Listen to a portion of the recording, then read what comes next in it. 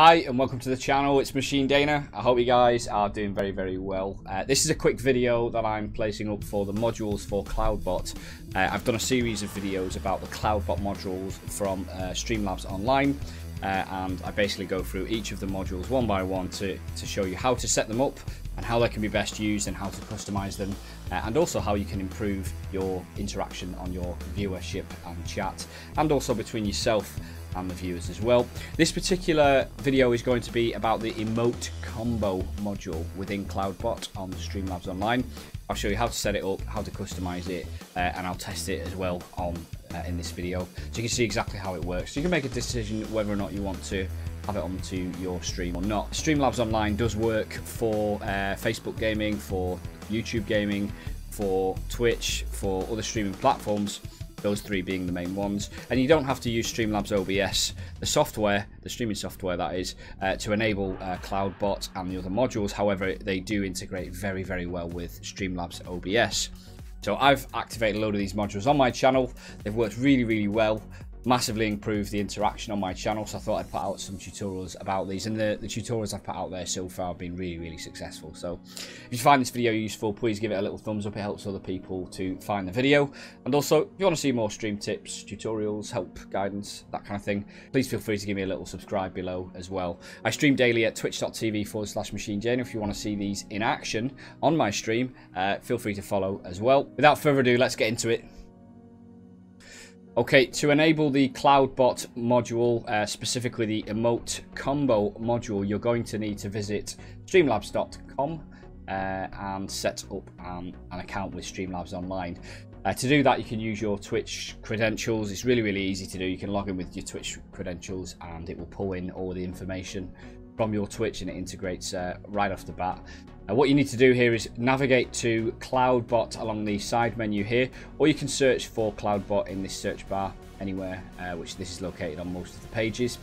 When you get to that, you'll search for the module section within the Cloudbot function. Now, Cloudbot has loads of different things you can do: loyalty points, queues, quotes, timers, commands, giveaways, user management, all kinds of different things you can do. It's basically the chat bot from Streamlabs, which is cloud hosted and integrates with your software and with your streaming platform like Twitch, YouTube gaming, Facebook gaming, that sort of thing. So we navigate to this. First of all, you need to enable Cloudbot with this little toggle here. Go into your chat and type /mod space Streamlabs. It'll mod Streamlabs onto your stream. Once you've done that, in modules here, we're going down to Emote combo. We click on preferences. You can toggle this particular module on or off by using this toggle button here. We'll go into preferences. It took me a little while to figure out exactly what this module, but eventually I got there with it. I'm not personally going to really use it on my stream. I'm not really a huge fan of it, but then that's probably because I've not really been able to think of ways to make it more interesting for my viewers, and you guys may be able to think of much better ways than me. And if you do, please feel free to let me know in the comments below. So, but yeah, to do these, you've got general settings and message settings. Within the preferences here, you've got a cooldown, a global cooldown on the Emote combo.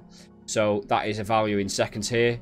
So if other people are doing emote combos in your chat, you might want there to be a global cooldown, and that doesn't trigger for another given amount of time. For instance, 5 minutes or something like that. 5 minutes would be obviously 300 seconds. Then you have a threshold count as well. So this is the minimum combo count to trigger the message. Now, I wasn't sure what this was at first, but what this actually is, the threshold count, is the number of individual messages from the same user or a number of users for the same emote being used. So for instance, if I post PogChamps in one message and then immediately PogChamps straight after in another message, and then immediately PogChamps in another message, that's 3 individual messages with the same emote. That combination has not been broken at that point. The emote combination for PogChamps has not been broken for 3 messages. And that there would mean that this would trigger the message because I've set it to 3 messages. So the minimum combo trigger the message, and I'll show this in action in a little while. And then you've got the messages themselves. So if somebody does 3 messages, or a combination of people do 3 messages in chat of the same emote, then what it'll do is it'll say the amount of messages that have triggered that emote. For instance, in that last example, it would be 3 messages. Bear in mind, this doesn't count the individual number of emotes used. This counts the number of messages containing only that emote. and then it specifies the emote that is justified for the combo. Again, this will become clear in a second. I can customize this just by changing the value, so I might want it to be like 4 for this message to be triggered, and then add some extra text in there if I want to, including adding the usernames of the people as a variable to be included within that message.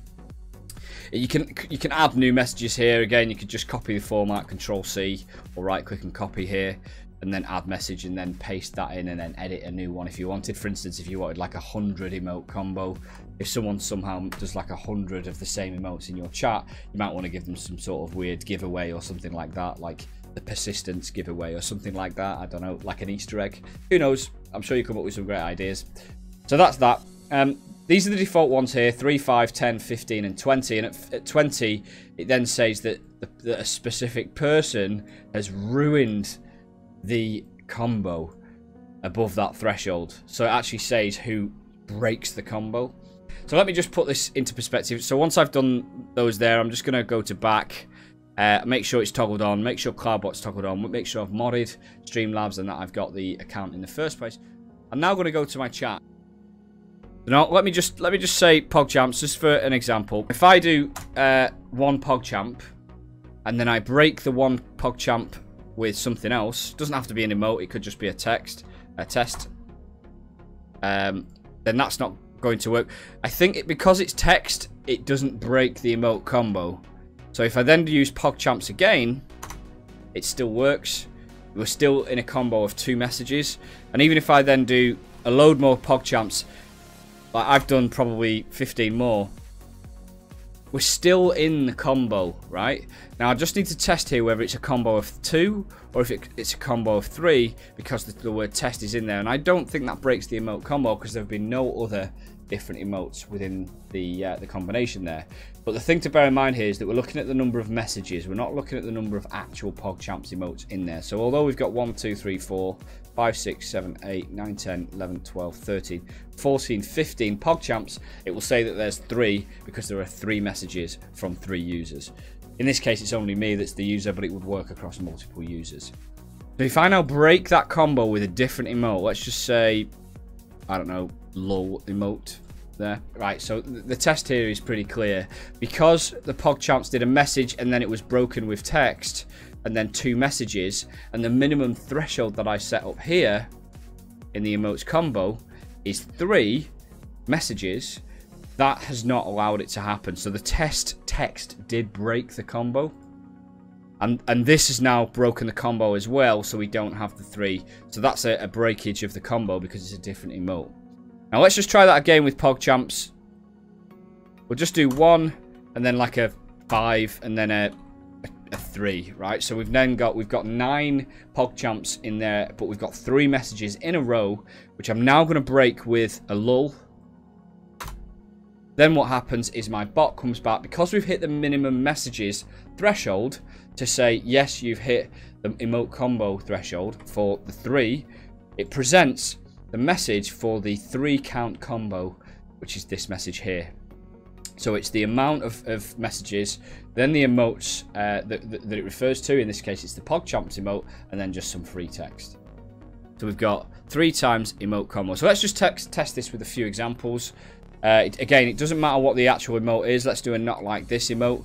Let's do like 4 of them, another 4, another 4, 1, 1. So we now know we've got here 12 emotes plus 13, 14. So we've got 14 emotes in total.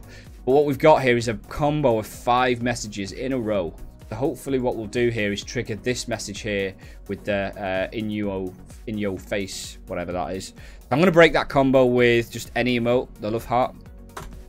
It's broken the combo, so it then says that there was a not like this combo of ×5, and then you get the in your face message that has now been triggered.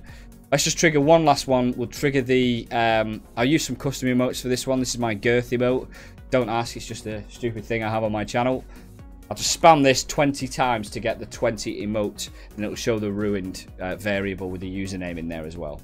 So 1, 2, 3, 4, 5, 6, 7, 8, 9, 10, 11, 12, 13, 14, 15, 16, 17, 18, 19, 20. Now, I'm actually going to do a few more than 20 just to prove the point. 22, 23, 24. Right. So I think we've got about 23 or 24 girth emote messages in a row. We're not referring to the number of emotes. We're just purely referring to the number of messages only containing that emote. So unbroken emote combinations, essentially. I'm just going to now break that emote with something. Let's put my friend Jam Jar. We'll put his jam emote in there. We get a message back from the Cloudbot module for emote combos saying Machine Dana ruined the 24 girth emote combo. Okay, so it's just a really simple, straightforward, customizable function that you can do. It's just something that's a little bit different that your viewers can interact with, that you've got the option to lay there if you want. You can use these in a number of different ways, and some of them could then interact with other things like giveaways, for example, or prize draws or something like that. So there you have it. That is how you can set up the Cloudbot emote combo module on your stream. It works with Twitch, Facebook Gaming, it works with YouTube Gaming. It doesn't matter whether you're using it on Streamlabs OBS, but it does work very well on Streamlabs OBS software itself. If you enjoyed this, give it a thumbs up. Feel free to subscribe. Visit me at twitch.tv/MachineDana and have a wonderful day. Take care.